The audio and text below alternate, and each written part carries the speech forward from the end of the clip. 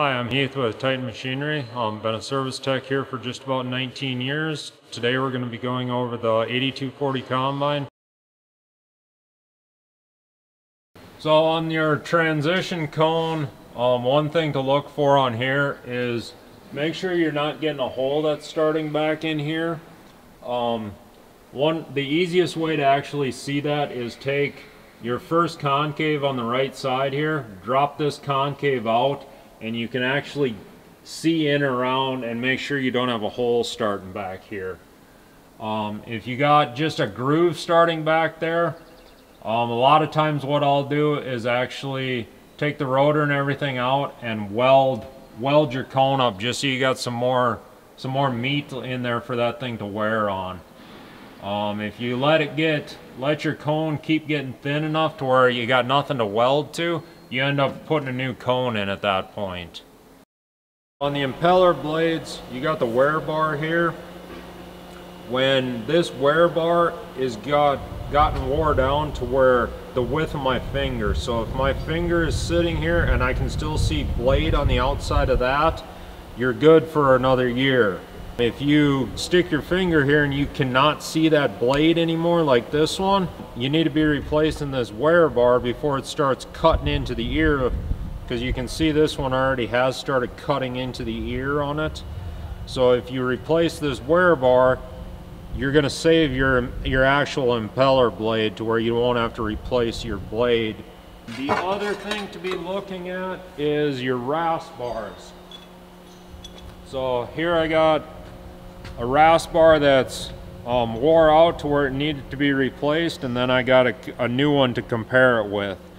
So when your bolt that holds your Rasp bar on is half gone, you need to be replacing that Rasp bar. Otherwise, if you keep letting it wear in like this, when you go to replace it, you actually end up trying to weld a nut to here to actually get the bolt out. You can see what a new one looks like in comparison to this one on how much less threshing this one will do than your new one. One other thing to look at is your concaves. Make sure that you don't have a lot of these bars in here that are getting bent up and wires getting bent. And then also the two bolts up here that hold the top in, make sure them bolts are not broke off. And down on the bottom there's two dowel pins that actually hold the bottom of the concaves in. Make sure them bolts aren't broke, that your bottom of your concave can actually drop out of the frame. Vein wise, of course, just look up here and make sure all your veins are still in here. On the right side of the machine there is actually two veins over there. So there's one that runs over the top and then one that runs down the side. Make sure them two veins are in here also. You have the 10 on this side and then the 2 on the other side. A lot of times what will happen is if you have any kind of foreign material come in, what it'll do is it'll knock the 2 veins out on the right side pretty much right away. Also check your concaves to make sure they're level front to back. What you'll do is you'll loosen up the stop bolt on the front, or on the back and the front, and then actually bring your concaves all the way up and make sure that you're hitting on the back, the middle, and the front. So what you want to do is make sure your concaves are level to your rotor to where they're not sitting either down in the front or the back.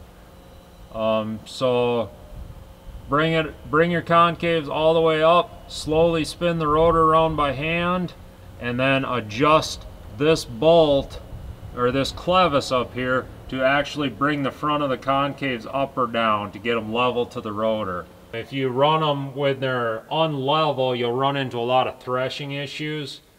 Also, you want to make sure that your pinch point and everything is good.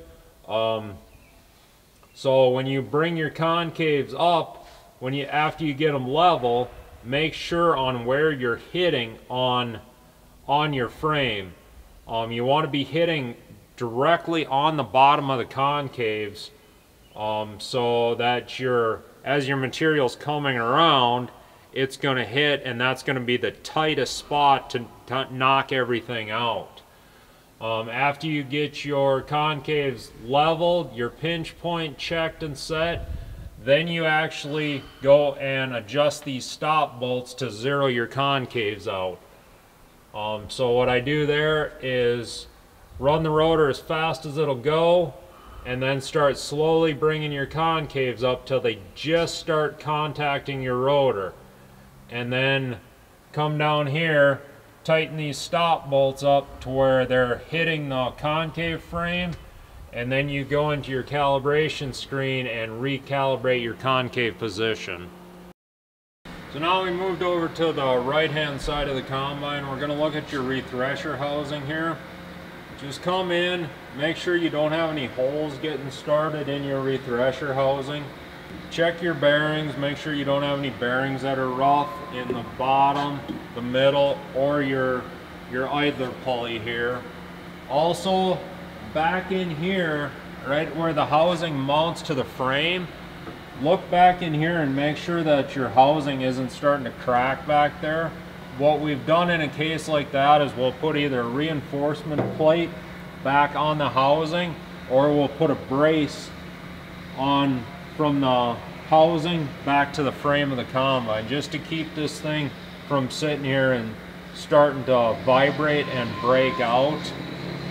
Another thing to look at is up on your tensioner arm up here, there's two bushings that are in this bracket. Make sure that this arm isn't starting to get a lot of movement happening on it, that your bushings are starting to get wore out.